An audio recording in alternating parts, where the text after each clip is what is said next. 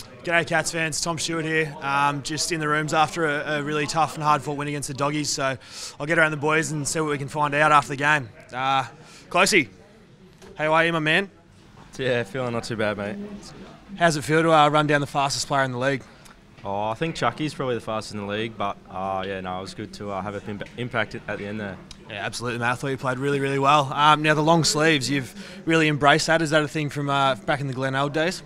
Yeah, even back in Mount Gambier in those cold climates, just used to it now and wear it for comfort. Beautiful, mate. Well played. Good stuff. Righto, we got a misfit.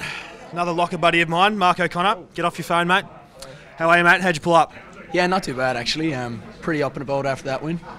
And obviously a bit of carry on, a bit of me time after that goal. Run us through it. Yeah, it was just good by hockey. I don't know how I was in so much space, but yeah, very close to going behind, but I think it just snuck in. That was beautiful, the old Gaelic overkick, wasn't it? Yeah, it was, yeah. Fantastic, mate. Righto, let's get my other good mate, Jack Henry and his budgies. Come back here, big fella. It's the Batuta Bulls, Henry. It's his birthday tomorrow. How old, mate? It's 21, mate. 21? Yeah, you kidding? Age during COVID. No, I'm 22. There you go, you don't age during COVID. How'd you pull up, mate? How'd you find the game? Yeah, good, mate. No, it was a good win. Well fought out. You were pretty good. Thanks, Sharky, mate. like Sharky's goal. It was pretty nice to watch. It was good, wasn't it? Now, how many times do you reckon you've gone back with the flight in your career? Because you're very, very good at it. Don't know. Come on, pump yourself up, mate. Like 10?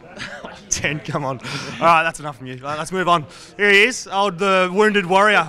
Run us through it, mate. Run us through it. What happened? What's going on? You saw?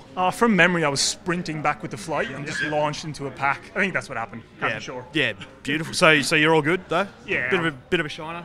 Yeah, it's fine. Just got a nice one in the ribs, and then not sure who got me in the eye, but yeah, it's fine. You're as tough as nails, aren't you? Now, we'll celebrate this one now. We'll get it out early. 200 next week. Yeah, hopefully. As Well, long as I play it. You'll definitely be playing next week, so obviously a special milestone for yourself. How are you looking forward to that one? Yeah, it is. I can remember playing with Satanto Halpin early in my career. He always said if you could get to 100, that was pretty awesome. Ty Kennelly was the guy I looked up to. He was up around the 200 mark as well, so it's a relatively modest achievement in the grand scheme, but yeah, it's nice. Ever the modest Zach Tuohy. It'll be a great week next week, mate. Look forward to it. Thank you, brother. Who else? Oh, here we go. The Rat. Another one of my misfit friends. As you can see, we like getting around the misfits. I'll get to Hawk next, but he's in his budgies again.